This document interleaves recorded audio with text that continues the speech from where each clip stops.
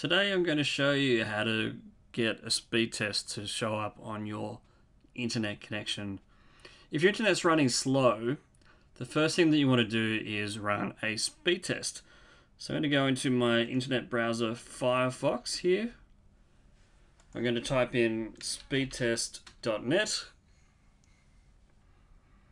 And when this finally loads, you'll get an option to pick whatever connection you're from and whoever your supplier is to run the speed test. I'm going to run one with Telstra because that's where my ISP is.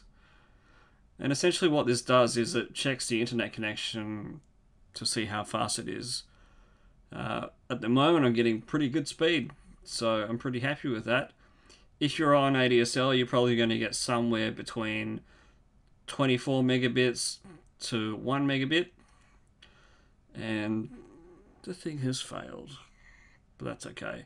You kind of get the idea. What this does is it tests the download and the upload, and once it goes through, it'll give you the result for both. Let's just try run it on another one and see whether it does the same thing. Alright, so it's now running again, and then it will do an upload after it's finished downloading. But you get the idea. All you have to do is run the speed test and it'll tell you how fast your download speed is and your upload speed. And if it's good, great. If it's not good, you might want to talk to your internet provider. Thanks for watching. We'll catch you tomorrow.